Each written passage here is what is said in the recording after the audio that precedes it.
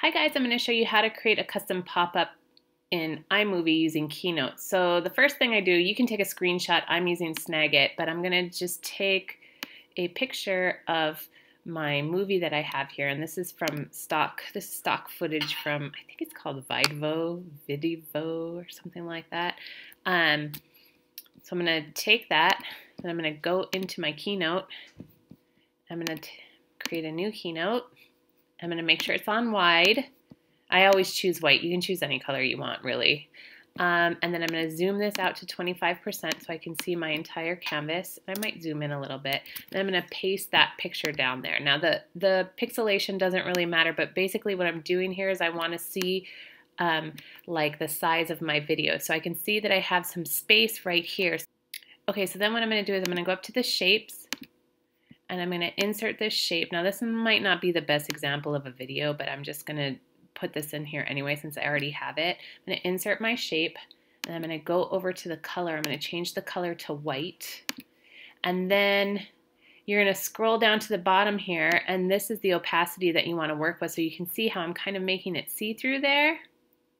Okay, and then what I'm going to do is I'm going to add my text. So in my text, my favorite font that I use right now is BBoss, and you can get that at defont.com.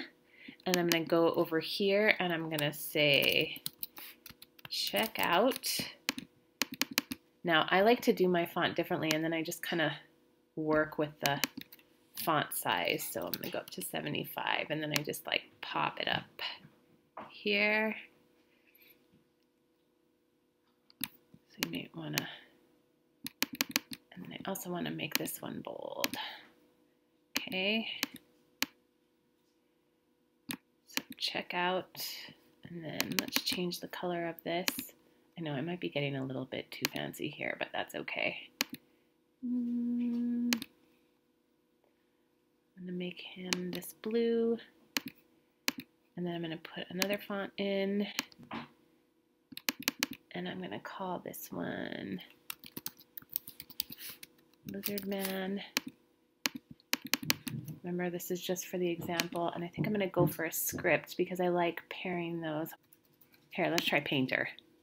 Okay, that looks kind of cool, but again, it's a little small, so I'm going to increase this. Okay, and I'm going to make this. I'm going to change the color to this. I'm going to make that one pink.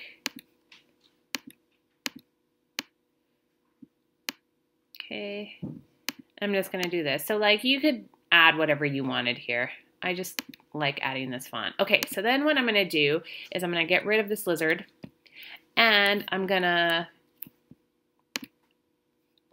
change this background so that it's green, like the green screen. And then because this is a pop-up, I'm going to want to animate it.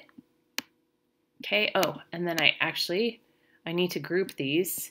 Almost forgot. So I'm going to go up to Arrange, and I'm going to go down, and I'm going to group this. So now you see if I move this around, they're all together.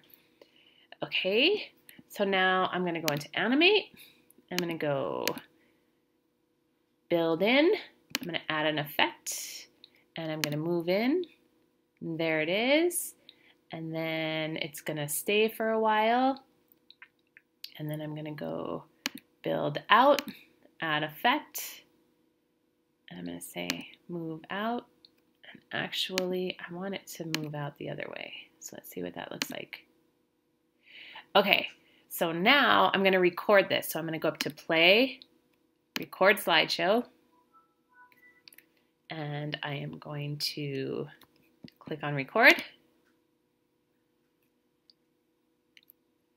And I'm going to use my arrows. So my right arrow, there it is, it came in. And now it's going out. And now I'm going to stop that recording. And I'm going to hit Escape to get out of here. I'm going to go File, Export to QuickTime. And again, I'm going to take it down to 1080. I'm going to choose Next. And this is going to be my pop-up. I'm going to save it to my desktop for easy access. Okay, now I'm out of Keynote. I'm back in iMovie. Okay, here's my pop-up. I'm going to bring that down right here on top of Lizard Man. And I'm going to change this to green blue screen. And then what you'll see when I play this, and I'm going to use, let me get rid of that audio first. Control click, detach audio. Now you won't hear double me. Okay, it's playing. There's my pop in, and there's my pop out. So that's how easy it is. You can use this technique to create custom titles as well.